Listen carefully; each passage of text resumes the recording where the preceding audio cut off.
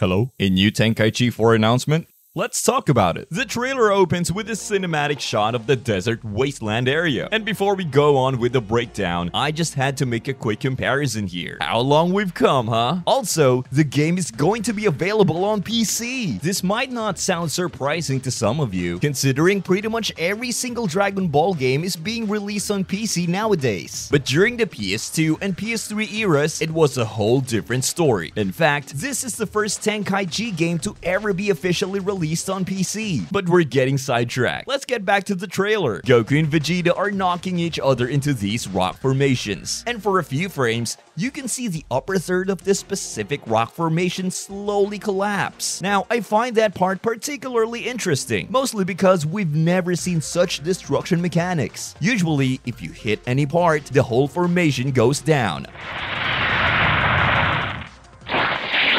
I got really curious about this, so I went to check their official site, and well, would you look at that? Step into an arena that reacts to your every action. As you transform or unleash your most devastating attacks, watch the environment respond with stunning realism. I mean, you can't see it, but I have this huge goofy smile on my face right now. And now we get into some real gameplay. We can see Goku launching Vegeta with sort of a knee kick, and immediately after, he proceeds to teleport behind him. That first part with the knee kick looks identical to Tenkaichi 3. However, I have no idea how Goku ended up behind Vegeta, considering they cut that part out. I know for sure that you wouldn't be able to find yourself behind the enemy with that combo in Tenkaichi 3. No matter what you try, you always teleport in front of the enemy. Tenkaichi's signature vanishes are also making a comeback. I don't know if they'll be to the same extent as they were in previous games. You could essentially keep on teleporting as long as you had enough ki and didn't mess up your timing. Never mind, it looks like it's the same in Tenkaichi 4. They showcase it later during the Vegeta vs Frieza fight. In the next scene, Vegeta fires a Gallic gun at Goku, who proceeds to do a Vanish to the right. Again, something you could do in BT3. However, immediately after that, Goku launches a Kamehameha at Vegeta, who deflects the attack with his left hand alone. Now, this is something we've never seen in the Tenkaichi series, but we did see it in Raging Blast, another series that's been developed by the same people. This particular scene piqued my interest quite a bit. You'll notice throughout the entire trailer that they don't really showcase any of the movement mechanics, which I thought was kind of strange. They only show combat and flashy cutscenes. Nothing wrong with that, but I was really hoping they would show us some of the movement mechanics. The movement mechanics are just as important as the combat. In fact, they could make or break the game. Now, I see two routes they can take. Either they choose the Tenkaichi route and give us movement similar to that game, or they go with the Raging Blast movement. This is my personal opinion. That doesn't mean it's facts, but I would much prefer to see the movement be closer to BT3. Nothing against Raging Blast's movement mechanics. I know some people actually prefer them over BT3's, but me personally, I think Tenkaichi 3's movement flows much smoother. I just checked their official website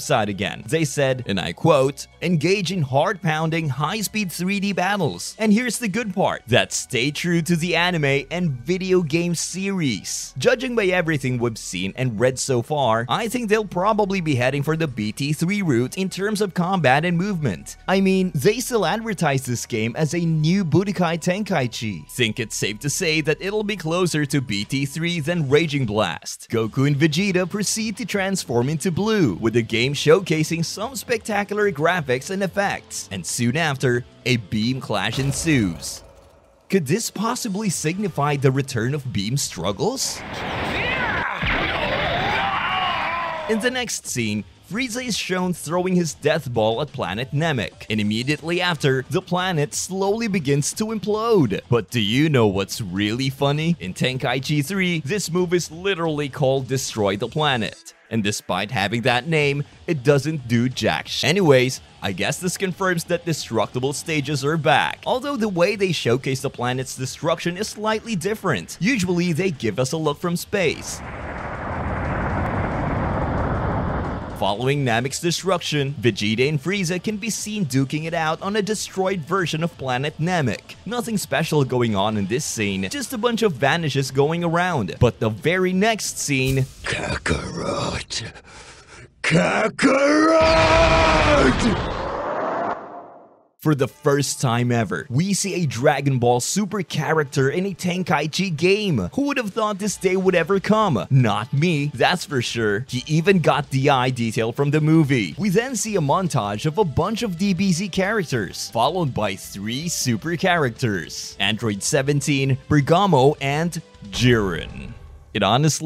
It feels surreal. Witnessing a new Tenkaichi is a trip on its own, but witnessing Dragon Ball Super characters in an official Tenkaichi game, it's something else. Before I wrap up the video, I just want to mention the fact that they included Mr. Satan, and what's more, he appears to be in his dynamic mess 'em up punch pose. Honestly, it felt so surreal to see both him and the pose in such high quality. I'm really glad they included him. He was one of the core parts of the Tenkaichi experience. Just as I was about to finish the video, Shonen Games on Twitter revealed some potentially bad news. According to the PlayStation and Steam pages, Dragon Ball Sparking Zero won't have local multiplayer.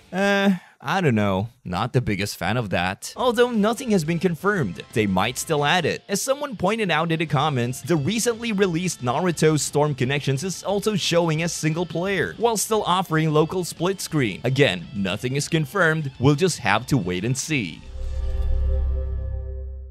So yeah, that's gonna be all for this one. Can't wait to see what they show us next. Thank you for watching, and I'll see you in the next one.